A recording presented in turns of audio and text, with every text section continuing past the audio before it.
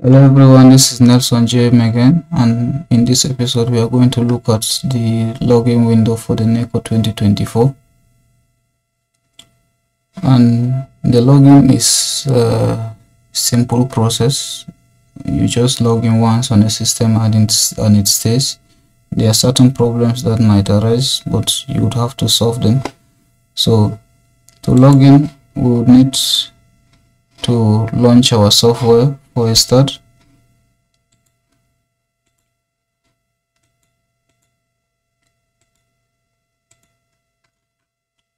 So if you launch your software, so this is what you have open, and you see what they ask is the school number, and how do I get my login?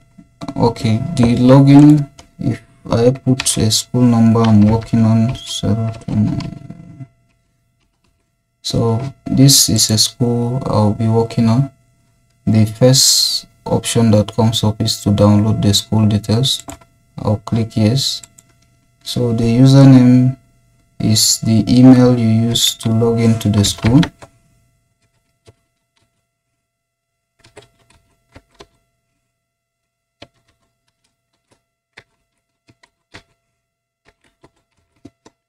Then the password is the password you use to log into the school as well.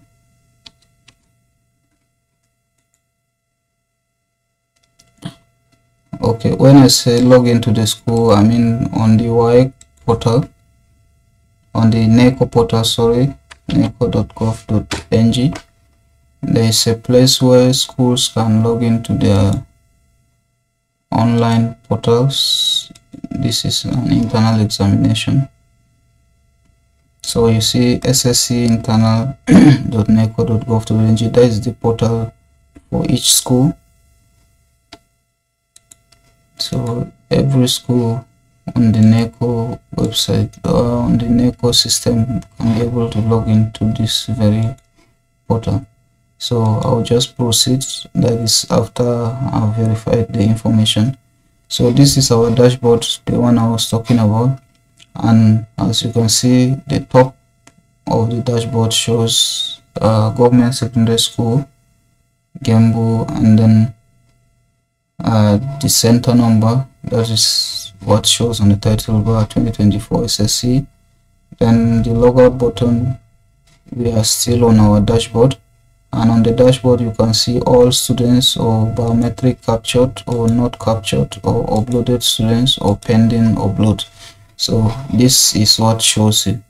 And you also have options to import candidates from a different system or export them to a different system. You can add a new candidate, and this is in terms of registration.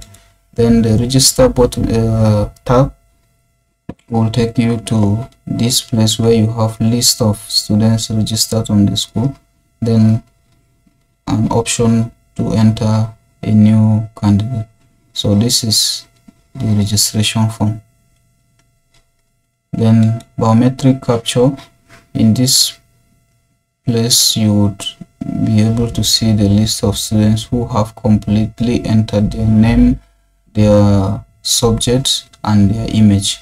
So this list will appear here, and then you can be able to capture their biometric. Remember, with NECO it's the 10 fingers. Then the report is where you generate a report for each school, and some of the reports are submitted to the NECO state office while others are used within the school. We have the validation list, the candidate photo cards, and the entry schedule, the subject analysis. All these are required for you.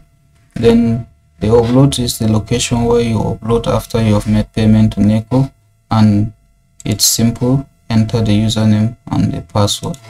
Then the cast 3 is the location where you would enter the third year CA for each school, and that happens sometime after all the uploads have been made. NECO always creates a timeline. You can be able to view their current timeline on their website. Then we have the restore. If you have lost the system you were working on after uploading the students, remember it must be after uploading the students, you can restore your data from the online portal back to this current system you have installed the software. Remember the username and the password are the requirement. So this is it for NECO 2024, and this is what we are going to be working on. So as always, if our video has been helpful to you,